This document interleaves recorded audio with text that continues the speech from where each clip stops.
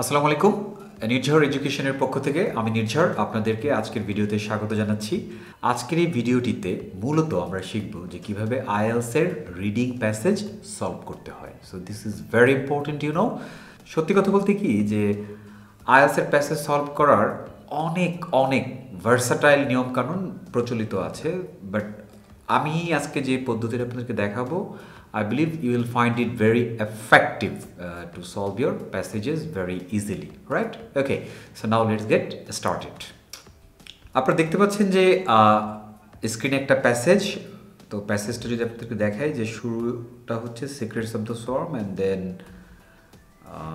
এই যে passage I'm just scrolling down এই প্যাসেজ শেষ অ্যান্ড দেন আমরা দেখতে পাচ্ছি question 1 to 6, 7 to 9 and finally কত দেখলাম এটা 10 to 13, রাইট?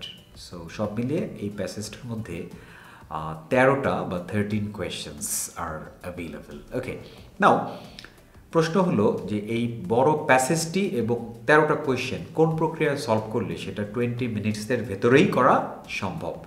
আমি আপনাদেরকে সেই পদ্ধতিটাই এখন শেয়ার করব অ্যান্ড দেন আপনি বাসায় বসে এটা প্র্যাকটিস করবেন and I believe it will be alright. Okay, so আপনি আজকের পূর্বে যেখান থেকে আপনি যেই tips techniques tricks what ever you have got, but এটা আজকে থেকে ফলো করেন, it will be very helpful. আর যারা নতুন আছেন তারা তো অবশ্যই এটার মধ্যেই লেগে থাকবেন। ওকে, তো আপনারা দেখতে পাচ্ছেন যে এটা একটা আইএলটিএস এর প্যাসেজ, এটা একটা সরাসরি আইএলটিএস এর পাস্ট পেপার, মানে অতীতে এটা কোয়েশ্চেন ছিল সেখান থেকে আমরা নিয়েছি।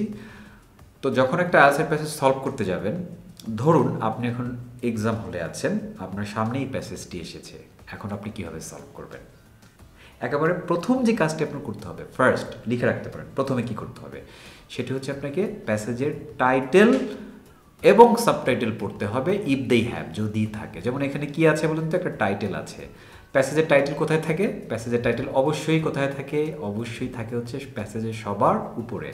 সো এরকম একটা টাইটেল যদি থাকে আর সাবটাইটেল থাকে, এই যে দেখেন প্যাসেজের টাইটেল আর এই যে প্যাসেজ, এই দুইটার মাঝখানে এই যে ফাঁকা জায়গাটা, এখানে সাবটাইটেল থাকে। সো এখানে যেহেতু নেই, so there is no subtitle in this passage. তাহলে আমাদের প্রথম কাজ কি? আমাদেরকে এই প্যাসেজে প্রথমে টাইটেলটা পড়ে ফেলতে হবে, যেহেতু এখানে কি নেই, কোনো সাবটাইটেল নেই। তো টাইটেলটা কি? টাইটেলটা হচ্ছে সিক্রেটস অফ দ্য সোয়ার্ম। কি বলেন তো? Secrets of the swarm. তো সবসময় একটা স্লোগান মনে রাখবেন, সেটি হচ্ছে রিডিং ফর মিনিং। কি বললাম? রিডিং ফর মিনিং, অর্থাৎ বোঝার জন্যই পড়া, অর্থাৎ what ever you read you have got understand. যাই পড়বেন সেটা বুঝতে হবে। So secrets of the swarm, এটাও আপনাকে বুঝতে হবে। জাস্ট কুইকলি বুঝে ফেলবেন এটা কী বোঝাতে চেয়েছে। Secrets of the swarm, secret of মানে হচ্ছে, আপনি জানি তো সিক্রেট মানে হচ্ছে গোপন, তাই না? আর সোয়ার্ম মানে তো কি? ধরেন একটা প্যাসেজের এমন একটা ওয়ার্ড সোয়ার্ম যেটার অর্থ আমরা এই মুহূর্তে জানি না। অতএব এই মুহূর্তে আমরা যদি এক্সাম হলে আছি, ধরেন আমিও পারি না, তাহলে কি করব? আমি তো একটা অর্থ জানি, সেটা হচ্ছে কি? সিক্রেট মানে গোপন। একটা টেকনিক বলে দিই, সিক্রেটের পরে যদি অফ থাকে, সিক্রেট অফ, তখন ওটার অর্থ ধরে নেবেন রহস্য। কি বলেন তো?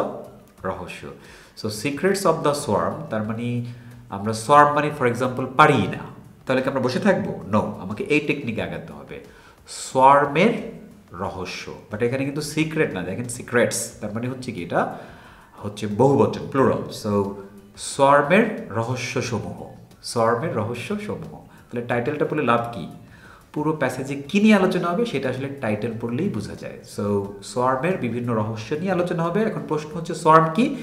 যেহেতু আমরা এই মুহূর্তে পারি না, আমিও পারি না ধরে নিলাম, আমরা প্যাসেজটা ঠিক পড়লেই বুঝতে পারবো যে সোয়ার্মটা আসলে কি। হ্যাঁ, জাস্ট এটা একটা টেকনিক, বিকজ আপনি তো কোনো একটা ওয়ার্ড নাই জানতে পারেন, আপনি কি সেটা নিয়ে বসে থাকবেন? নো, মিনিংটা এভাবেই হবে, সোয়ার্মের রহস্যসমূহ। সো পুরো প্যাসেজে সোয়ার্মের বিভিন্ন রহস্য নিয়েই আলোচনা হবে। ওকে, অ্যান্ড দেন আমাদের কাজ কি? আমরা ট্র্যাডিশনালি স্কুল, কলেজ, ইউনিভার্সিটিতে যে কাজটি করতাম, আমরা তখন যে প্যাসেজগুলো সলভ করতাম, আমরা পুরো প্যাসেজটা পড়ে ফেলতাম, তাই না? পুরো প্যাসেজ পড়ে ফেলতাম অ্যান্ড দেন আমরা কি করতাম? কোয়েশ্চেনে যেতাম, কোয়েশ্চেন পড়তাম, আবার প্যাসেজে আসতাম, আবার প্যাসেজ পড়তাম। এটাই হচ্ছে কি আমাদের traditional way. But this is not an effective way, specially যখন প্যাসেজটা অনেক বড় হবে আইএলটিএসের মতো। দেখেন প্যাসেজটা কত বড়, এই যে শুরু হলো, আমি জাস্ট আস্তে আস্তে করে স্ক্রল ডাউন করছি, দেখেন নিয়ে গেছি যে এখনো শেষ হয়নি কিন্তু, হ্যাঁ এখনো না, রাইট, ফিনিশ।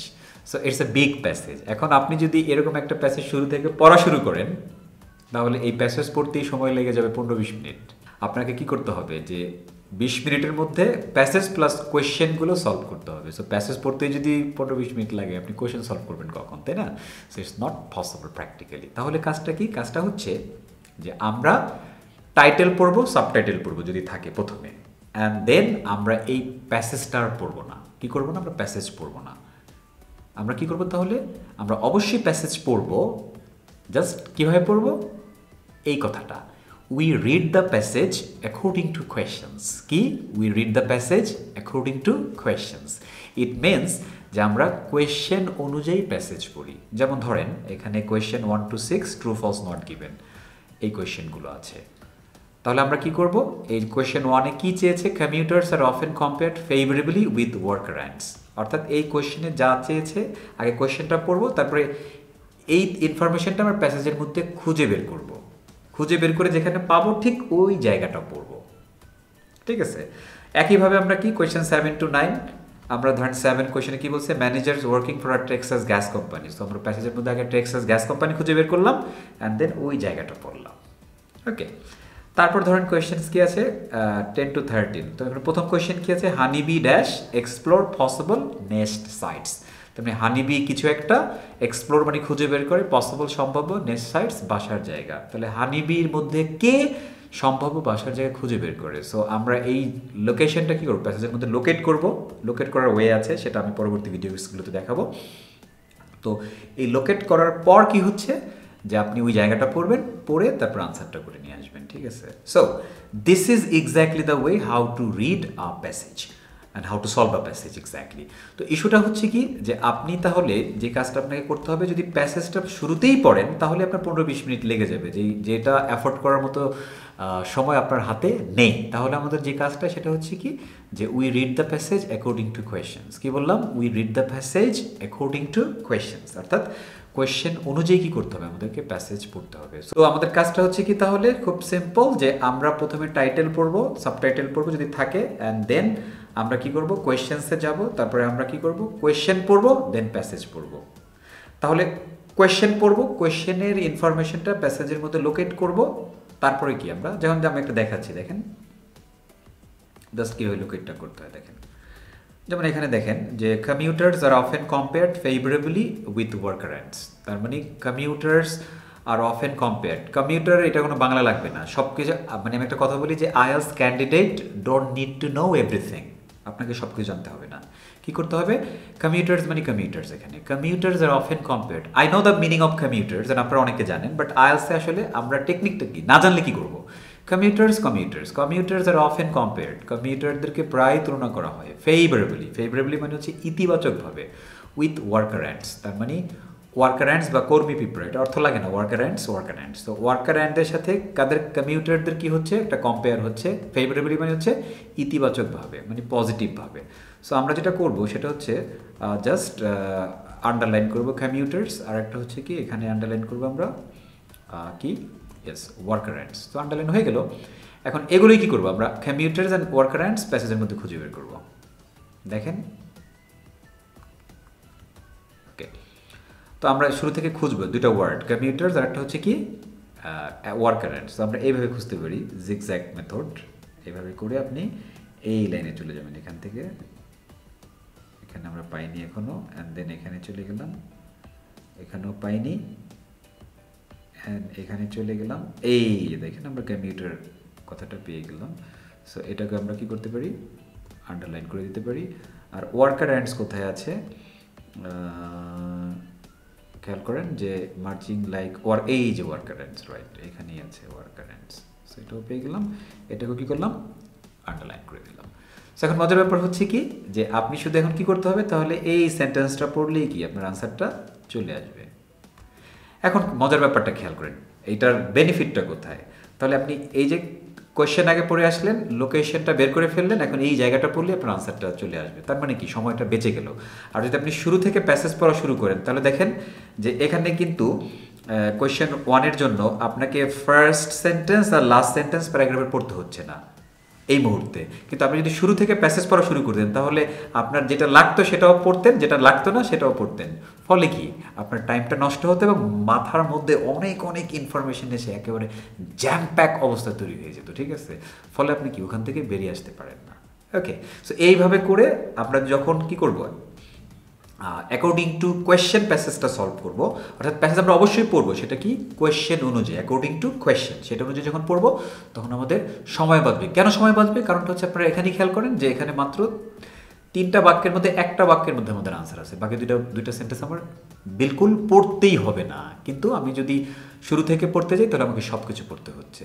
সো এখানে একটা মজার ব্যাপার শেয়ার করে দিই, সেটা হচ্ছে আইএলসে ধরেন এখানে যতগুলো সেন্টেন্স আছে, অর্থাৎ এই রিডিং প্যাসেজে ধরে নিলাম এখানে 30টা সেন্টেন্স আছে, জাস্ট ধরে নিলাম, আর কোয়েশ্চেন আছে কত 13টা কোয়েশ্চেনের জন্য বড় জোর আপনাকে 18 থেকে 20টা সেন্টেন্স পড়া লাগতে পারে, এর বেশি না।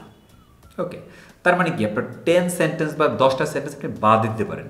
তার মানে হচ্ছে যে 3 ভাগের 1 ভাগ প্যাসেজের মধ্যে কোনো আনসারই থাকে না। তো সেটা আপনি বুঝবেন কিভাবে? আপনি বুঝবেন হচ্ছে যখন আপনি কি করবেন, যে আপনি কোয়েশ্চেন অনুযায়ী যদি প্যাসেজ পড়েন, কোয়েশ্চেন অনুযায়ী এইভাবে লোকেট করে যদি প্যাসেজ পড়েন, তাহলেই কি আপনি সময়টা বাঁচাতে পারবেন। আর যদি সেটা আপনি না করেন, আপনি যদি প্যাসেজ পড়েন তাহলে তো আসলে বা স্কিম করেন, এটা করেন সেটা করেন, তারপরে সময় নষ্ট করবেন, শুধু কিচ্ছু করা লাগবে না। জাস্ট কোয়েশ্চেনটা পড়বেন, কোয়েশ্চেন আন্ডারলাইন করবেন যেটা দেখালাম, অ্যান্ড দেন এগুলো লোকেশন বের করবেন, আন্ডারলাইন করবেন, তারপর ওই লাইনটা পড়বেন, পড়ার পর তথ্য মিলাবেন, আনসারটা হয়ে গেল এবং সময় কি বেঁচে গেল, ঠিক আছে? So this is how you have to solve a passage. Okay, so একইভাবে আপনি কী করবেন, যে সেকেন্ড কোয়েশ্চেনটা পড়বেন, তারপর লোকেশন বের করবেন, অ্যান্ড দেন ওই জায়গাটা পড়বেন, আনসারটা বেরিয়ে আসবে। একইভাবে 3, একইভাবে 4, 5, 6, 7 এভাবে 13 পর্যন্ত কি আপনি কোয়েশ্চেন এক একটা করে পড়বেন, আর কি প্যাসেজের মধ্যে ঢুকবেন, লোকেশনটা বের করে আন্ডারলাইন করবেন, পড়বেন, আনসারটা করে ফেলবেন। You R actually saving your valuable time that will help you to solve a passage within 20 minutes.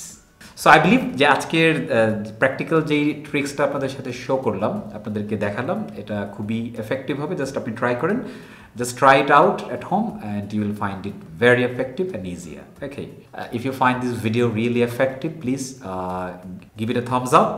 I mean like দিবেন, কমেন্ট করে জানাবেন কেমন লাগলো। আর ডেফিনেটলি যারা সাবস্ক্রাইব করেননি আমার চ্যানেলটা, তারা সাবস্ক্রাইব করে ফেলুন, অ্যান্ড বেল আইকনটা পাশের ক্লিক করে অল ভিডিও দিয়ে রাখুন, যাতে আমি ভিডিও পাবলিশ করার সাথে সাথে আপনার কাছে এটা পৌঁছে যায়। ওকে, আর যে সকল আপনার যারা ফ্রেন্ডরা যারা আইএলসের বিভিন্ন মডিউল নিয়ে বা পুরো ইংলিশ শেখা নিয়ে কি খুব ঝামেলার মধ্যে আছে, তাদেরকে এই চ্যানেলে জাস্ট একটা ধাক্কা দিয়ে পাঠিয়ে দেন, যে চ্যানেলে চলে যান নির্ঝর এডুকেশনে, ঠিক আছে? নির্ঝরের কাছ থেকে শিখ, সহজে শিখ, ঠিক আছে? ওকে, সো দেখা হবে পরবর্তী ভিডিওতে। আল্লাহ হাফেজ, আসসালামু আলাইকুম।